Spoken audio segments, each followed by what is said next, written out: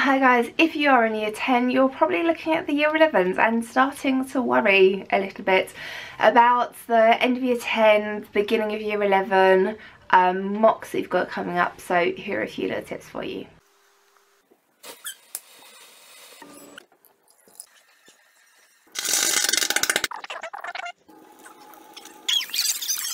You need to take your year 10 exams seriously, because a lot of schools will reorganise the sets, will reorganise the groups in between year 10 and year 11. And if you spend year 10 pissing around, not taking things seriously, and think you're going to get an A star, if you then get moved into a lower group, it's not such a good thing. So please, please, please take your year 10 exams seriously. These are a really, really good indicator of how you're going to do at GCSE. And if you have been not taking year 10 seriously, chatting too much in class, then your teachers are not going to put you in that top set or that second set, and then maybe you're not going to get such good grades at GCSE. So please take them seriously. If you haven't been motivated in year 10, now is the time to start. Get yourself sorted with a revision timetable, get yourself sorted with revision guides, get yourself sorted with specification, list of things you need to know, list of things you don't need to know. This will massively help you with your year 10 exams, and it will help you with the transition into year 11. Because the summer's coming up, it's a lovely, lovely long summer.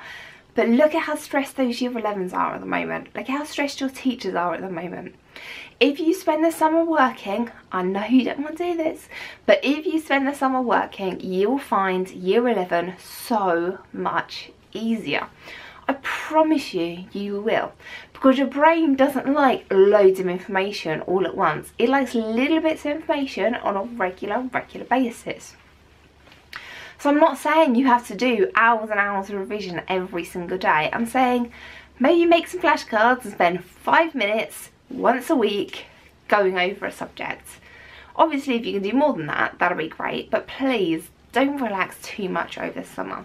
Make sure you know everything from year 10 really, really, really well. Really well. And that should help you make year 11 much, much less stressful. Hopefully it won't be too bad for you, and everything will be okay. I have loads and loads of resources, for the new 9-to-1 specification playlist over on my website. You can go and get my books. Just sit there and work through them over the summer, and you will definitely see the benefit for you next year.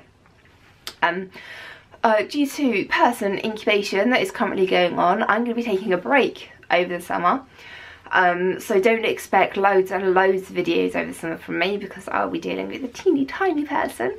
Obviously there will be an introduction video, but don't expect loads and loads of videos from me over the summer. But I do aim to be making videos back in maybe like November, December time, once I've started getting some sleep again. So I'm going to be here with you, even if it feels like I disappeared for a little bit. I'm still here for you. Good luck, guys.